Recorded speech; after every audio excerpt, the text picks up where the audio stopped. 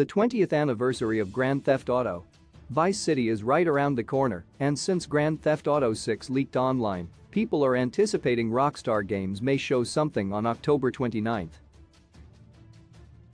Of course, nothing has been confirmed so far, but the leaks have most likely forced Rockstar to create a new development schedule.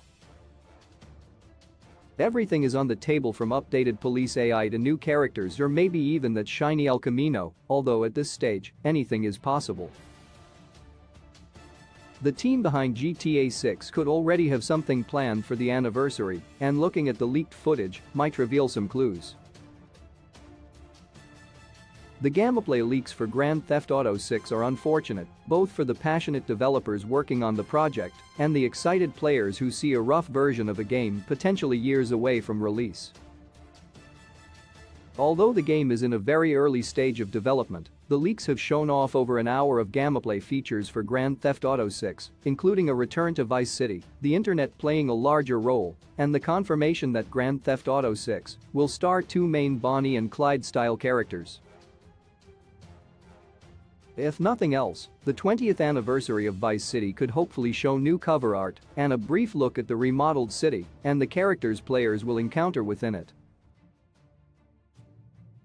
Vice City's 20th anniversary is the perfect place to properly reveal GTA 6 Vice City content and give Rockstar a chance to launch the game's marketing campaign. Vice City has never been shown in a modern-day setting, so a reveal trailer exhibiting how it retains its identity in the present day would be a great starting point. It's a chance for developers to showcase a city that's grown since the days of Tommy Vercetti and Lance Vance. Vice City is an enticing location filled with potential to build off the foundation laid by Grand Theft Auto Vice City. It's possible the next GTA could include locations around Vice City as well, like a fictionalized Everglades, the neighboring islands of Key West, or even a mission at Cape Canaveral, allowing players to finally steal a space shuttle. Alongside GTA 6's modern Florida setting, the internet appears to play a larger role, with distinctive messages popping up in the leaks. The modern-day Vice City could be a digital mecca, creating a variety of new gameplay features revolving around the gig economy. Maybe crime is outsourced now in Grand Theft Auto. Vice City's 20th anniversary is the right time to reveal GTA 6 along with a new and improved Vice City. The 20th anniversary could be a big reveal that shows enough gameplay to tide players over until the game's official release, which is still expected to be quite a ways off. Looking at the leaks, it appears Grand Theft Auto 6's police AI will receive substantial improvements. Footage of GTA 6's two main characters robbing a restaurant in the same manner as Pulp Fiction shows a time until cops arrive meter slowly going down. Once the meter filled, police surrounded the store and the wanted level in the corner of the screen updated as the player stole a car with the message, "Any vehicle you are seen entering will be known to the law."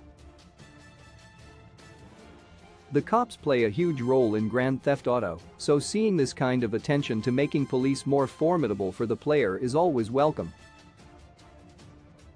Beyond the cops, if store robberies are this detailed across the entire city, the 20th anniversary would be an ideal time to show gameplay involving a robbery for Grand Theft Auto 6's debut.